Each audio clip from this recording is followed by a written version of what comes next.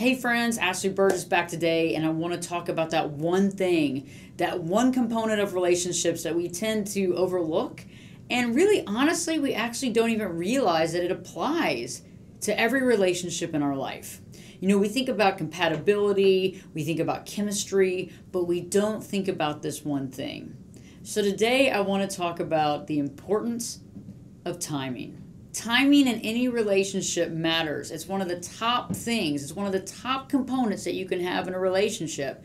Without the proper timing, the relationship will not survive. So today I want to talk about the intricacies of timing and what that means in a relationship, how you can be aware if the relationship you're in is going to last or not last, and basically all the things you need to know about what proper timing means in a real relationship. Okay, the first component of timing is what? Availability. Are you available? Okay, in any relationship, when you meet somebody and you're like, wow, I mean, like, he's amazing, or wow, she's got everything.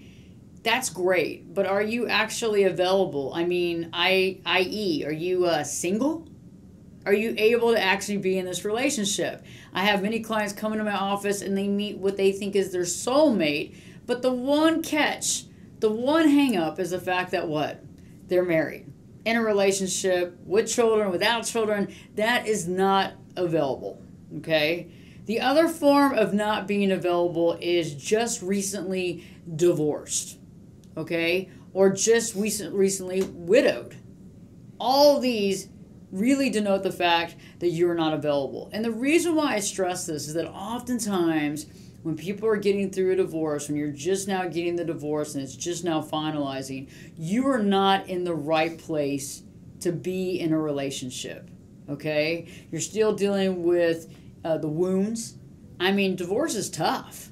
I mean, it's almost like you have to mourn a death, a part of your life that has died. Even if you weren't like totally still in love, it's a complete life change. It's an overhaul. Going through court and all that stuff is very dramatic and kind of painful. But also you have to basically reinvent yourself, like the phoenix coming up from the ashes.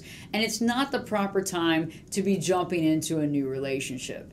The same applies to somebody that just recently lost their spouse. They need to mourn the actual death of their spouse and get through that and actually find their own identity and find their true identity from the mourning process, overcome that, get back into a good space, and that's what I consider being properly available. Okay, the second form of timing that's important is to be in the right space, being in the right headspace in any relationship. You got to be there mentally. You got to mentally be in the right area of your life.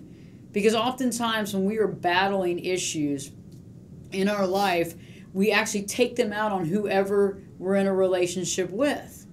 And that's just normal, because when we have problems, when we have to overcome issues in our life, when we're going through just the muck and yuck of it, who do we take it out on? The person that's right next to us.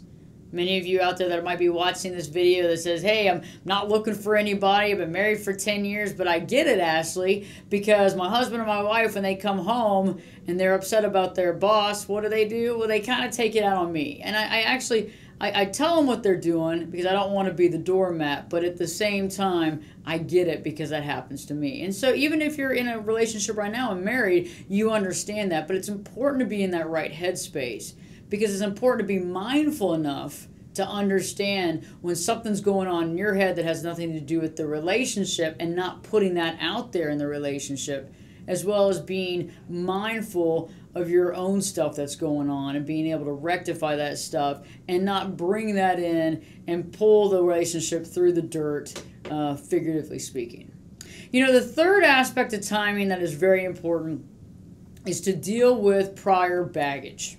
Okay, in order to have the proper timing, you will have had to go through and unload the baggages and the Louis Vuitton trunks of the past relationships. Okay, you can't be like showing up with these trunks and this and that and a whole carload back there and, oh, I have 2 storage facilities full of baggage.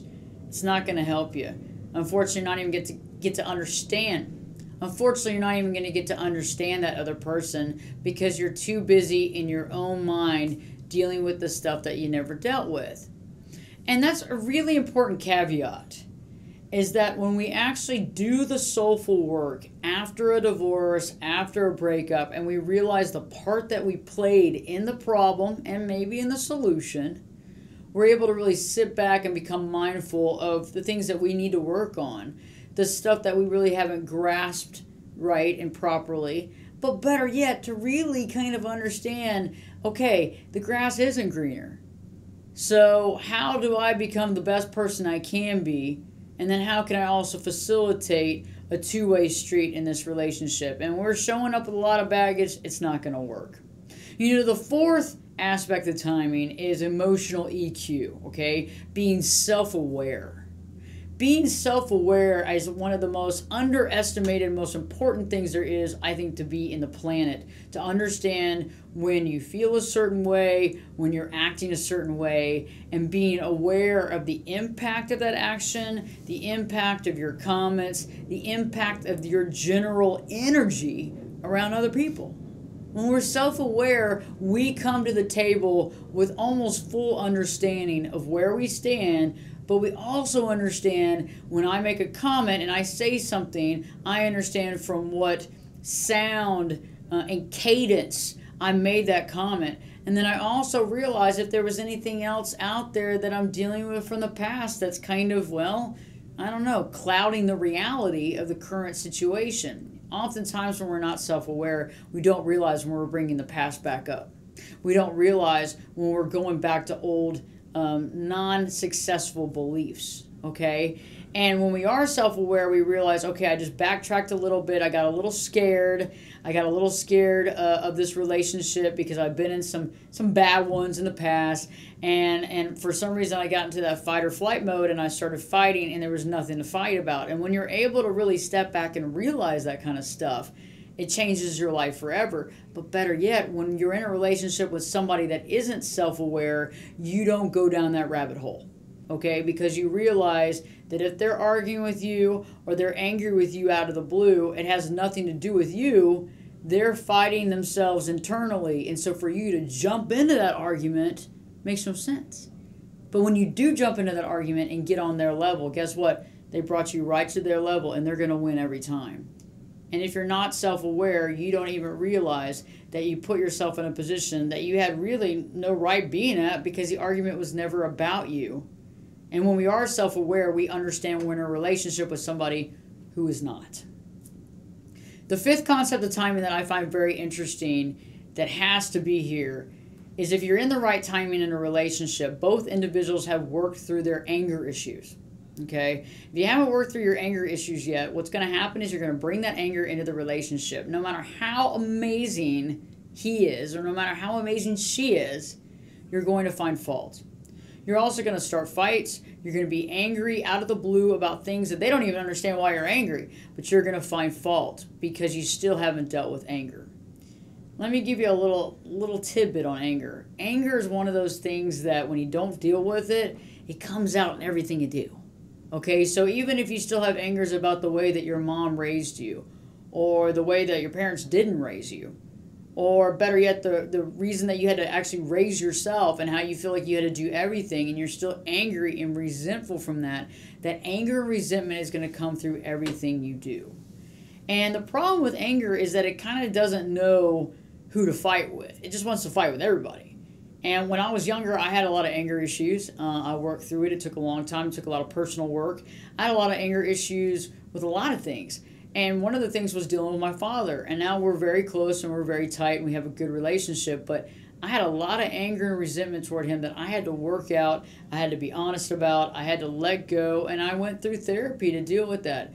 Because I realized that when I was in relationships before I really worked on that, I would find fault and get angry and literally snap like that and argue with someone instantaneously about really something that wasn't even a problem that they did. It was kind of in my mind and it was reflecting that anger that I had toward my father.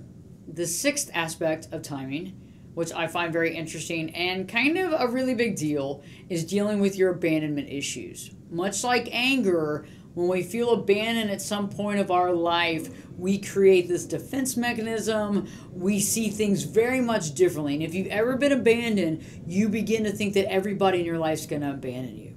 Okay, so whether your mom or your dad or whoever raised you abandoned you, whether you were married at one point in time and thought everything was going great, and the next thing you know, your spouse shows up at the house and says, I want a divorce, and it's an awful, horrific divorce that you didn't even expect to happen, that can make you feel abandoned. There's a lot of different abandonment issues that we can deal with in a person's life, but a lot of times that abandonment stuff happened in the beginning. Okay, and if we're not dealing with that abandonment, if we're not dealing with it, if we haven't understood it, if we haven't forgiven it, if we haven't walked through it, okay, what happens is we begin to feel that any relationship we're in, we worry that they are also going to leave us, right? And the interesting concept of abandonment is that you are worried that they're going to leave you, but you're creating this thought process in your mind that they are going to leave you. And so you begin to distance yourself or do things that actually end up leading up to them leaving you. Okay? And that's what I'm saying, is that abandonment is one of those things that when it's in the back of our mind and we haven't dealt with it, it's always in the forefront. Okay? And we act in our daily lives based on that. You know, whether when we see somebody talking to our significant other, whether we get extremely jealous or worried that they're going to end up, you know, hanging out with them or having a relationship with them and leaving us. There's a lot of different forms of abandonment feelings and how that kind of comes out into your relationship. And a really good example that I can offer right now is, you know, I recently had a client that came in and both of his parents abandoned him. He was raised by an uncle. And it was really, really tough, okay? And he never dealt with that. And the parents tried to come back in, and he kind of tried to accept all that. But every relationship he's been in, as far as with a woman, has never worked. There's always been problems. There's always been issues, what have you. And I began to get down to the bottom of it and realize that he was constantly feeling that when he got close to this person, that she would leave him. And we do crazy things when we feel like we're going to be abandoned. We do things because we automatically assume that everybody's thinking that. And so I'm going to push them away before they push me away. I'm going to leave them before they leave me, or whatever that has to be done. And so if we haven't dealt with that abandonment issues, we're always walking on eggshells, worried. Are they going to walk out on me? Are they going to leave me? Are they going to find fault with me and kick me to the curb? And so that's another form of timing that's so important that a lot of times we don't even realize, one, what timing matters and how timing matters in a relationship. But better yet, I think we don't realize that these 6 components are true 6 components of timing. So when we worked on ourselves in all these areas that were actually available, that we're in the right headspace, that we've worked with our prior baggage, that we dealt with our emotional EQ and really worked on it to be self-aware and self-understanding, okay, that's a big deal, that we've overcome and worked through our anger issues, that we've overcome and worked through our abandonment issues. We are now in the right space, in the right timing, and in the right place, and the right state of mind to be in a wonderful relationship. That's a give and take relationship filled with love, and also really amazing love that's not based on a strings attached type thing. It's not based on what you do for me, I do for you. It's about unconditional love based true love relationship. When you work through these 6 steps of timing, the biggest thing you learn is that you make yourself happy. You realize that. And when you're getting into a relationship, you realize that you're not looking for happiness with them, but you've already found it. I hope this helps you. And if you know anybody that's going through relationship struggles that might want to see this or might need this video, please let them know about it. Please send them the link. Please let them know about my channel here, because growing this channel is important to get the word out, to get the message out so people can be happy, so you can be happy in your life, so you can find that happiness, that peace of mind, to find that joy that you deserve. And that's why I do these videos every week, because you're important to me and I care about you, your present moment, and your future. In the meantime, please subscribe to the channel if you haven't already. Tell your friends and family about it. And don't forget to live your true life today.